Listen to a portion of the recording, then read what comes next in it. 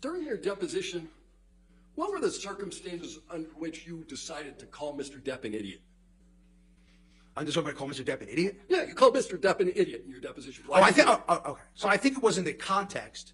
I think it was in the, you probably should read the context of it, because I think the context was, and I'm trying to think back, okay? And what I thought it was related to was if you're coming to some deposition, okay? And again, I'm thinking back, so you have it in front of you. I don't.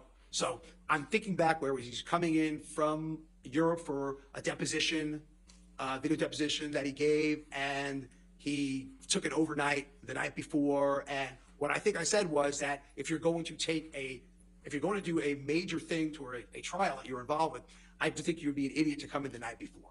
All right. So I didn't call Mr. Depp an idiot. I certainly called that planning an idiot. I didn't call him an idiot. So the words, so I mean he's an idiot, are mistranscribed? No, I'm sure, again, if I said it in that, if you just read one line, one snippet, I'm sure it was in the context I just said. But again, you have it in front of you, I don't. Yeah.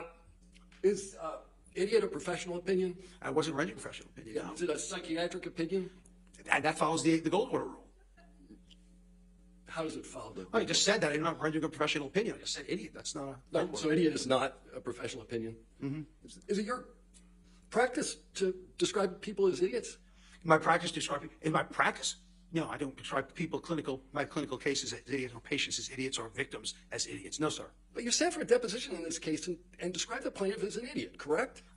You gave me 9 hours of deposition, and if I said the word idiot, it was an idiot in planning. It wasn't making him an idiot. I don't know Mr. Depp's IQ. I don't know his overall functioning. So therefore, if I said it, it was an idiot in planning, which is what I meant to come across as.